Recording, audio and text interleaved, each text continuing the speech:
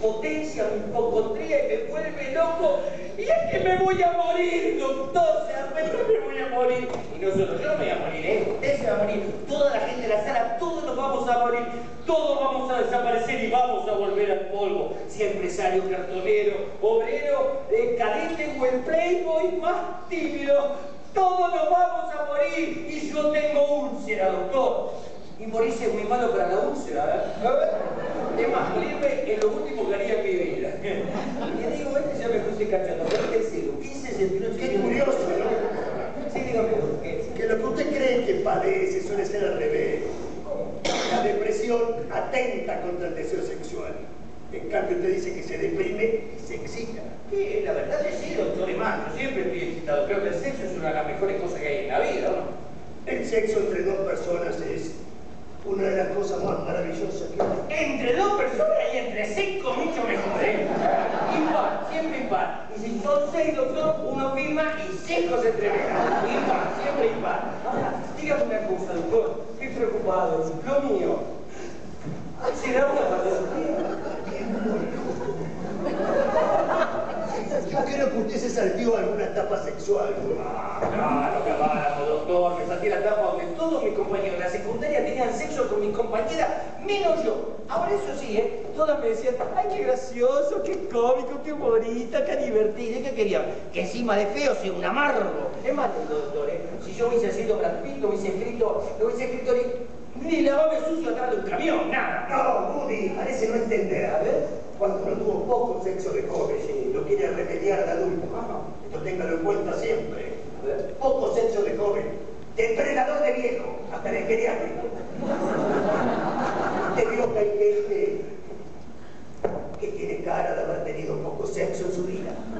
Sí, ¿qué tal? ¿Cómo están? Igual si agarro esa pila no la pienso delatar y ella se la veo contenta, así que no te voy a mandar preso para... Ahora, dígame una cosa, ¿qué pasa si no tuve suficiente sexo en mi vida? Que como venimos es así, y termino un geriátrico, y por ejemplo le propongo a la enfermera tener sexo y me dice que no. ¿Qué hago? ¿Le pego con la chata, la hago con la manguera del suelo, la hago con un pañal de cartón? No sea ridículo, hombre. Usted no se va por las ramas, se va al carajo. Cuando hablo de etapas, estoy hablando de etapas sexuales. Hay una etapa oral, una anal, una fálica y una genital. En cada encuentro suena prometedor, ¿no? No le ofrecí nada de tomar, ¿qué les digo? Vodka, coñac, vino, champán, chica... ¡Coñac! Coñac, vamos con el coñac. Woody. Sí, Doble. Voy con el doble. Ahora, ¿sabe qué? Me intriga algo. Cuando usted habla de la etapa oral, ¿se refiere al sexo oral? Porque nunca entendí por qué le dicen sexo oral, porque es el único momento donde uno no puede ni hablar, ¿no? No sea boludo. Cuando me refiero al sexo oral, esa es la etapa en que nacemos, que encontramos el placer por la boca. Succionando una teta, cuando dejamos de succionarla, aparece la frustración. Yo todavía estoy en esa etapa, doctor. Después está la etapa fálica entre los 4 y 5 años, cuando empezamos a explorar nuestros genitales también sintiendo placer. Esa etapa tampoco la abandoné, doctor. Ay, es un chico de escuela primaria con impulsos adolescentes, pero metido en el cuerpo de un adulto. Como tal, va a tener problemas de erección. Y vive pensando en la muerte. Y frustrado por no poder tener todas las relaciones sexuales. Usted mintió. ¿Cómo? Diciendo que su problema es la muerte. Su problema es que lo viste en la cama. Ah, bueno, acabáramos, doctor. Hablando del tema, ¿no? Pero eso no es culpa mía, doctor, eso es culpa de las chicas lindas. Sí, señor. Y el Estado debería intervenir, debería haber una política de Estado. Deberíamos ir hacia el socialismo sexual. ¿Se dan cuenta? Porque si no, las chicas lindas siempre terminan con los deportistas, los canales de televisión. No, señor. Debería haber una ley que nos protege. Por ejemplo, obligarlas que, por qué sé yo, por cada 5 chicos lindos tengan que estar con uno como yo. ¿Se dan cuenta? Una especie de trabajo comunitario sexual, ¿eh?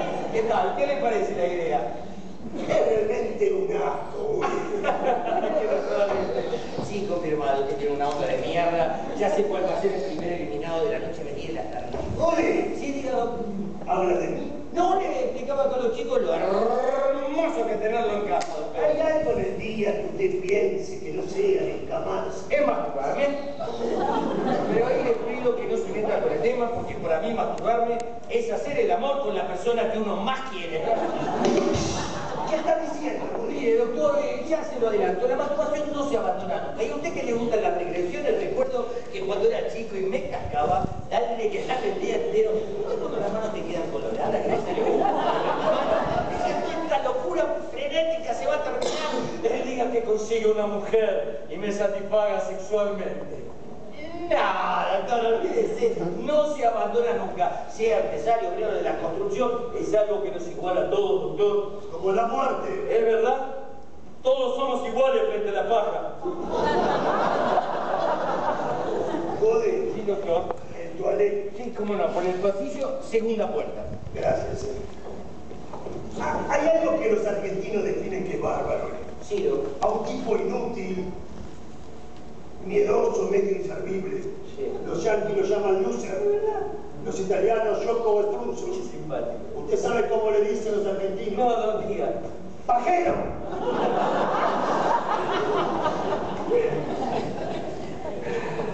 Me tenía cansado, ¿eh?